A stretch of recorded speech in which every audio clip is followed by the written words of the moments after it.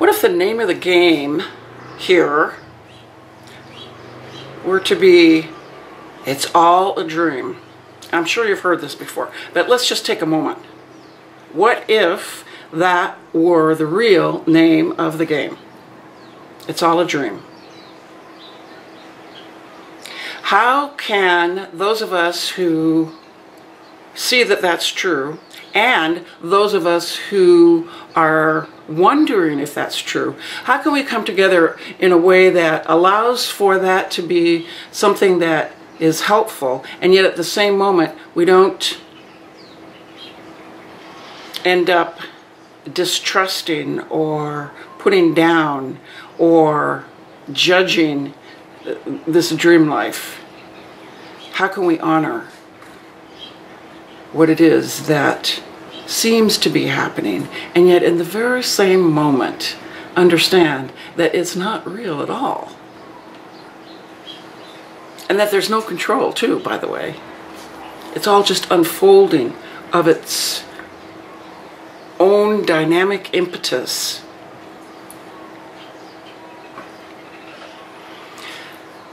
Something that's really been helpful here is to occasionally spend time pondering nighttime dreams and comparing nighttime dreams to what's going on when the body-mind here is awake and walking around, talking, doing the dishes, driving the car. And what I've seen is that there's a huge way to correlate the two things. There's a huge way to, if one understands the nighttime dream, one can understand the daytime dream.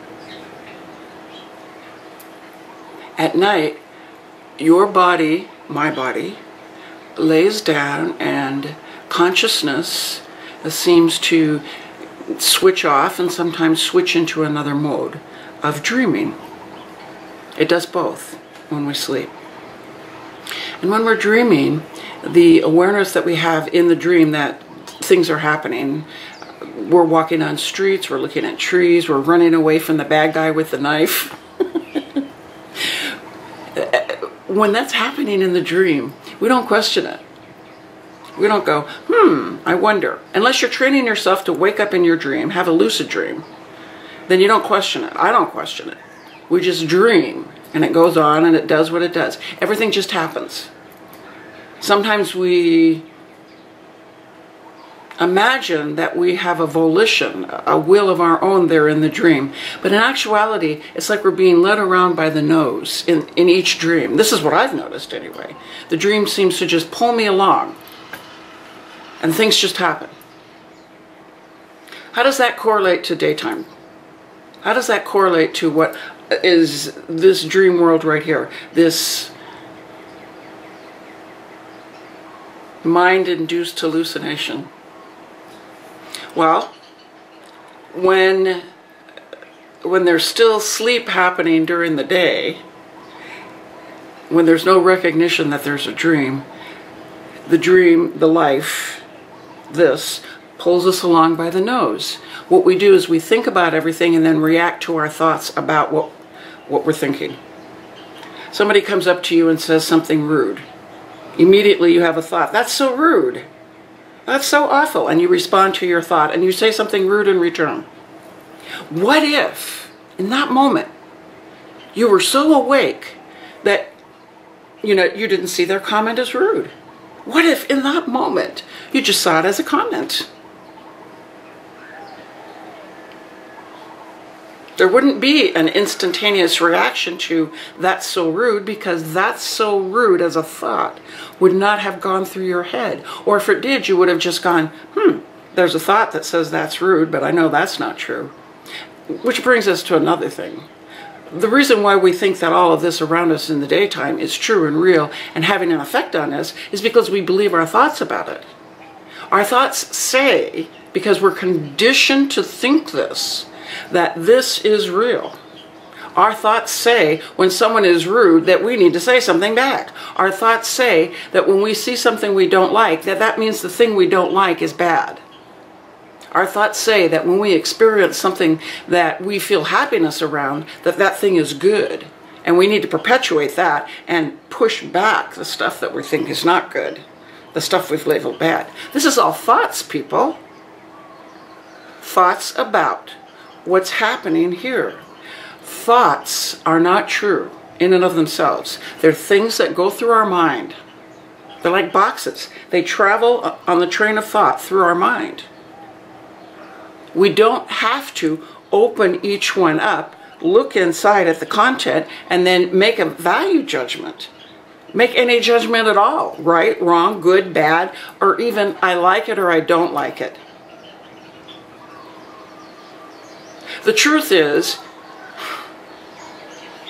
when thought comes through, we do make value judgments. We look at that thought and whatever it's referring to, like it's referring to the person who walks up and it says something. Let's just say they walk up and say, "You're fat, ugly, and stupid." All right, so someone says that.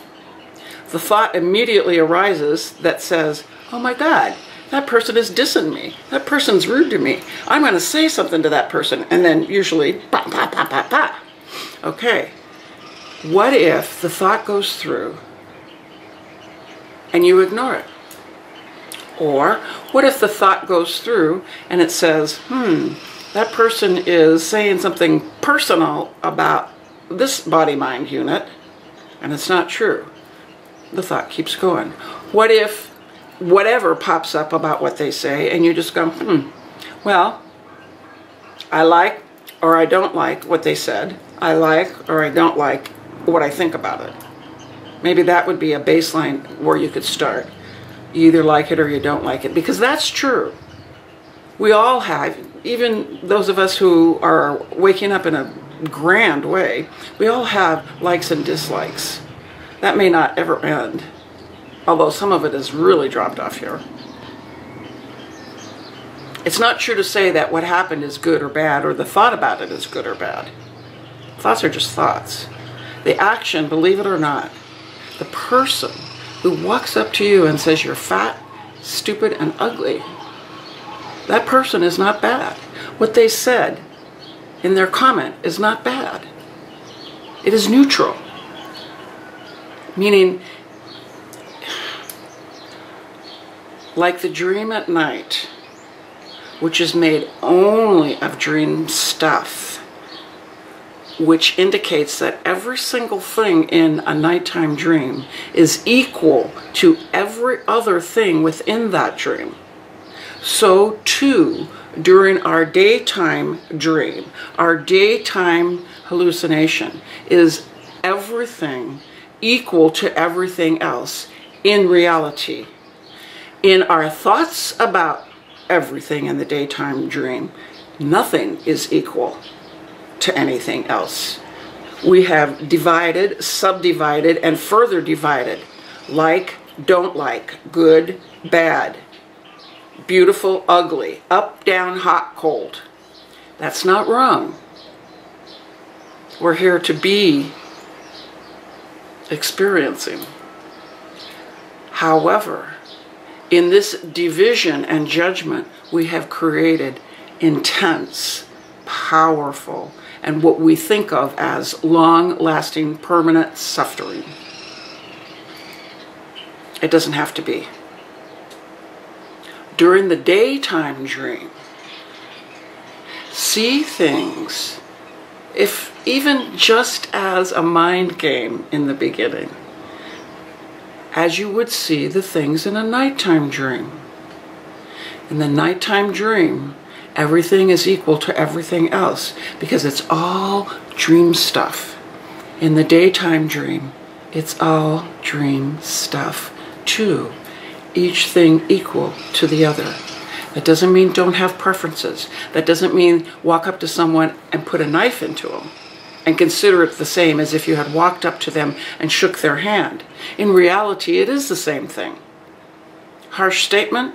Yes. True statement? Yes.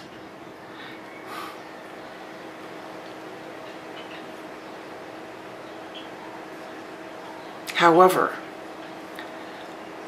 what's being noticed here is that by entertaining those ideas, diving into them deeply, with my attention, I've come to see their truth.